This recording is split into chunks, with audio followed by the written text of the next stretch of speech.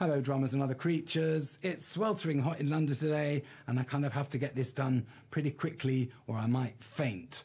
A viewer, it's not the right word, a viewer recently asked me to cover Testify by Stevie Vaughan, a beautiful groove by the wonderful Chris Layton, and I thought, what a great suggestion. Thank you. Keep the suggestions coming. It's very good. It sounds a little bit like this. I'll play a little demo and then I'll do my best to explain how it works and how you can learn it. Let's go.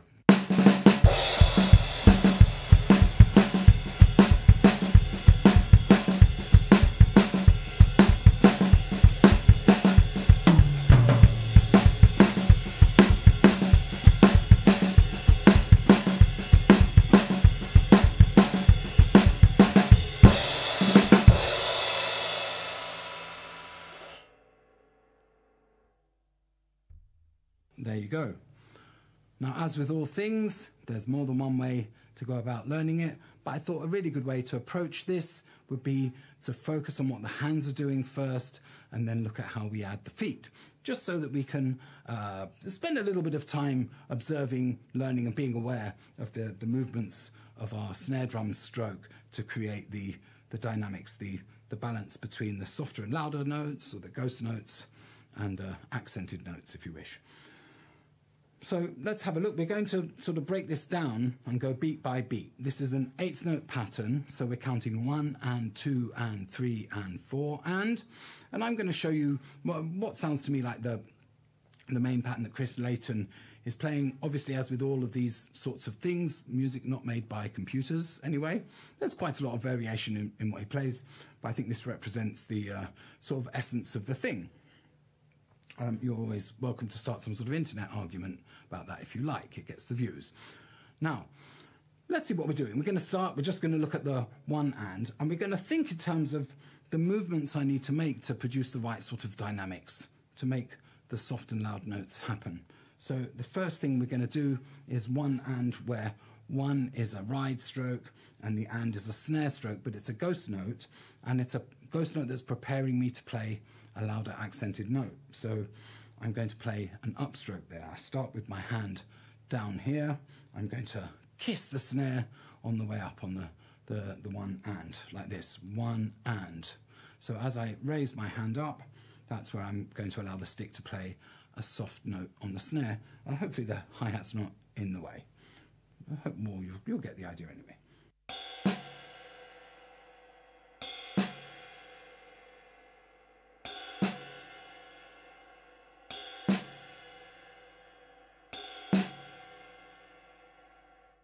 One and. Now the 2 and, I've got a ride and a snare again. My left hand is up, it's ready to play a loud note. And I'm going to play on the and of 2, a loud note, and I'm going to let it bounce back. That's called a full stroke, and that prepares me for yet another loud note that's going to follow, okay? So the 2 and, my stick is there, 2 and. Oh, no, wrong way around, silly man.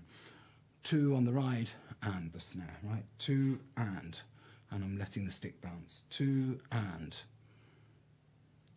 2 and. So here's, the snare's resonating with my voice. That's not clever, is it? Anyway.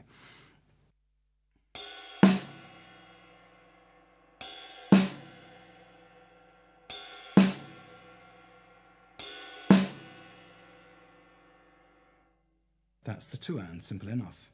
Now 3 and, I've just got 2 ride strokes. That's easy enough. 3 and.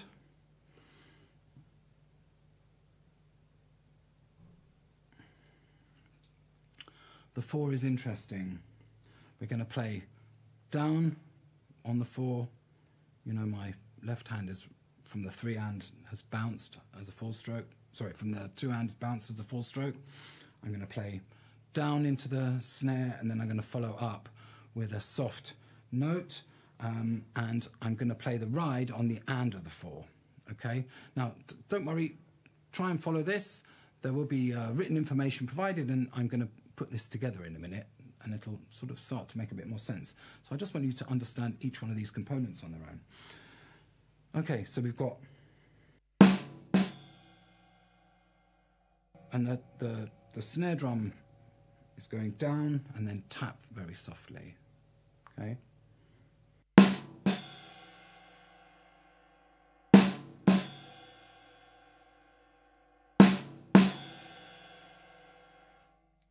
So let's recap, if I can remember what I'm doing. 1 and,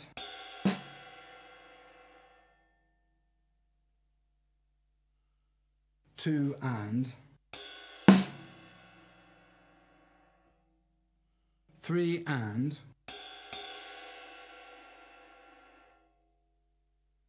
then 4 and.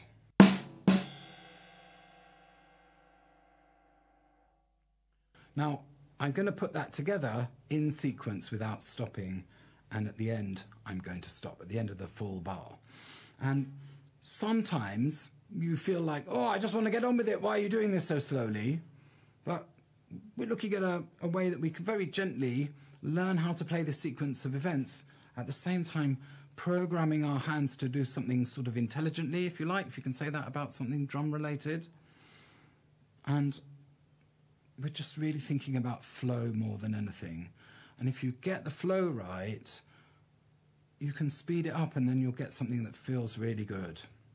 Watch Chris Layton play. The man is relaxed and loose. Even when he's playing something full on, he's like a sort of jellyfish of drumming. Beautiful. Okay, let's put the whole sequence together. I've got to stop talking so much.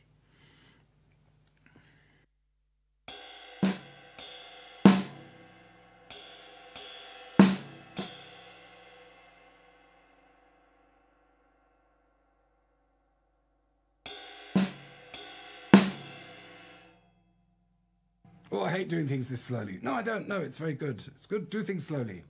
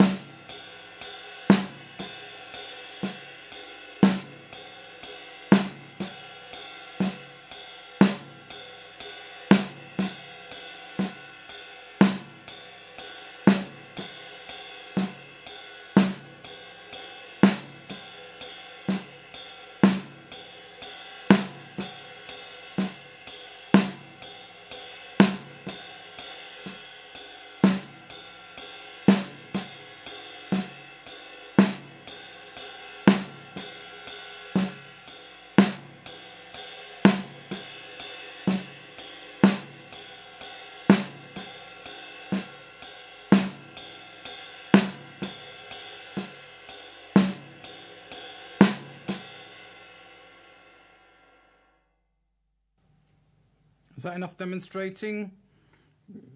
You see, it took me a little while to warm up into that, right?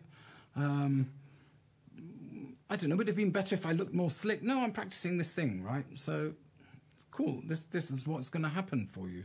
It'll take you a little while. You're going up, full, down tap. That's the sequence of events your left hand is going to do. Shall I run that again, just to give you another view of it? Let's see how that goes. Maybe that really helps you dig in to the process. We don't want to make the video too long. Maybe if I don't talk too much, I end up demonstrating too much. I don't know. Let me know what you think.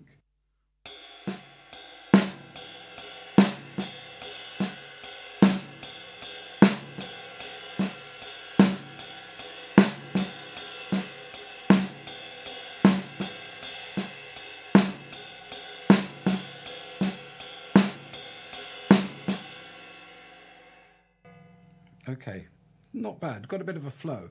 And so work that up to the point that you're letting that flow. Don't think about the tempo of the song. You're looking for just a nice, comfortable flow, 1 and 2 and 3 and 4. And developing the sense that you can be very aware and conscious of the movements of your left hand and how the point of those movements is to provide you with the dynamic variation, right? You're doing this exercise, but not just because someone told you to do it, but because it yields a very particular result that's positive for the way your drumming sounds. And so you're focusing on that, and when you've learned how to focus on that and appreciate when that's working really well, also try and bring your attention to the ride, that the ride isn't really variable. You know, and when you're playing, you do want a bit of human variation in it. We're not trying to play something robotic, but we want the dynamics of the ride to be the same for every stroke of the ride, where with the snare we've got a definite soft note, ghost note, and a loud note, an accent. Okay, does that make sense? Pardon me. Now, let's add the bass drum in. The bass is on the 1, on the 2, and the 3 in the and. So you get 1, 2, 3, and. Remember, that's what I'm considering the main groove. There is quite a bit of bass variation, but give or take, this is the main theme that I'm hearing. If you look up on YouTube, there is a version of just the drums that you could listen to. And I admit I did listen to that, and maybe it spoils things a little bit. But anyway, 1, 2, 3, and. And it has a little stoppy-starty feeling because you've got the 3 and there's a little bit of a gap in the bass. So there's a sort of sense that the groove goes, ah, it's like breathing out and in, or in and out.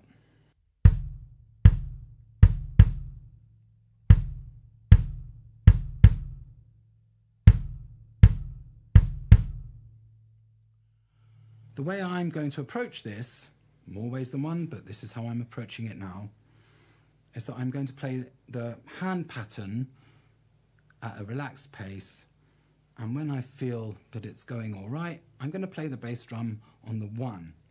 And as I'm getting into that, just feeling comfortable and relaxed with the bass drum on the 1, I'm just starting to think about, ooh, I'm going to add the bass on the 2 afterwards. And when I feel ready, I'm going to have a try. And hopefully I get this right straight out, because I'm so clever and I'm a teacher and all of that, and I have to get everything right first time. But when you're practicing this, you may or may not get it right, and that's not a problem. Remember that getting things right is not the essence of learning. The essence of learning actually is learning how to be aware of whether or not you got things right or wrong.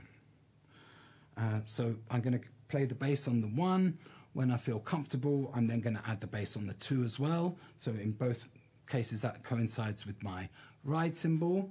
And then finally, I'm going to add the bass on the 3 and the and, which also coincides with the ride cymbal pattern. So I've got the 3 and like so. Okay, without further ado, let's get the hand pattern going, and then I'm going to walk myself through the 3 stages of the bass. Bass on the 1, get comfortable, bass on the 2, get comfortable, bass on the 3 and 3 and. Here we go.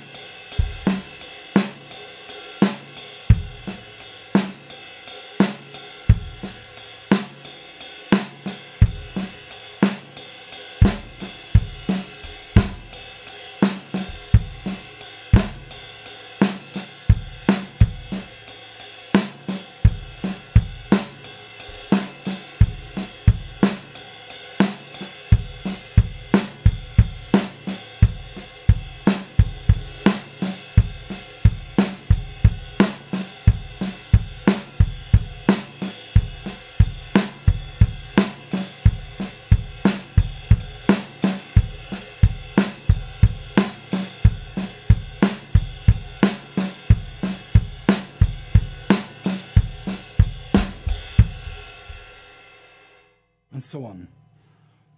It can be very annoying trying to break something down slowly that you already know how to play. Anyway, I'm not here to impress anyone. So you get the idea, right? Once you get that going comfortably, you can then start to sort of relax. You notice that I'm sort of being very demonstrative about the upstrokes and downstrokes and so on. Once you know that that's more or less automated and programmed in, I would keep it at a slow tempo, but try to just stop thinking about all of that stuff and try and listen to the overall sound that you want to get. So be aware of where you want the snare to be louder and softer, but you want to sort of work to the point that you're not really thinking upstroke, downstroke and all that nonsense. The idea is to go past that.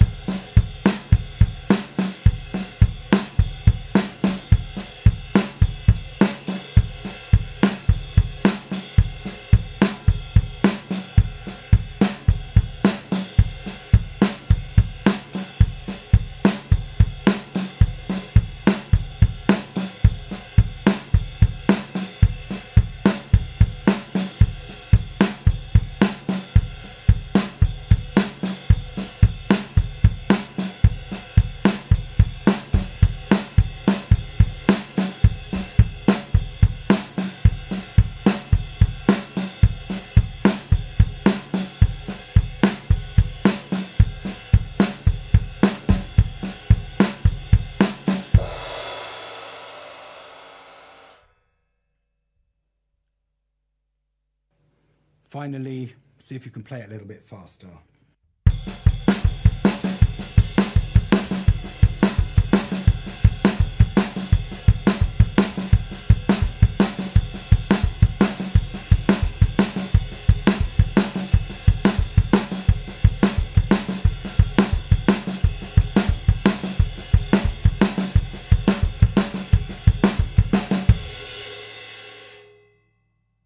If you're a glutton for punishment, hi-hat on the 2 and 4, something I quite like doing whenever I can.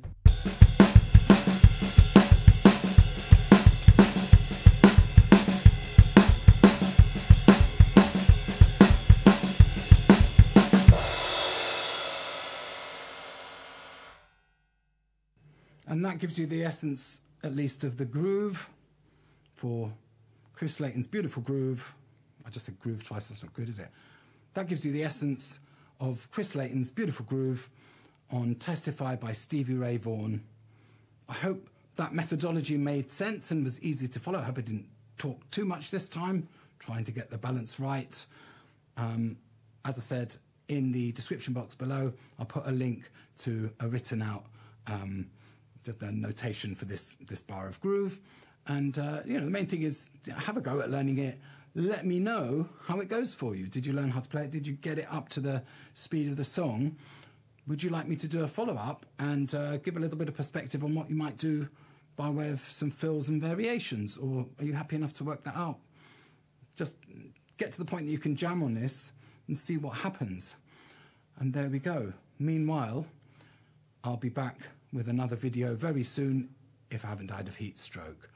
Please make sure that if you enjoyed this, which I'm sure you did, thumbs up, please, like, subscribe, hit the bell thingy, and don't forget that I'm a real-life drumming teacher, and if you feel that you need some help with your drumming, you may benefit from some one-on-one lessons with me. Get in touch if you're interested. Now I think it's time you can go off and practice.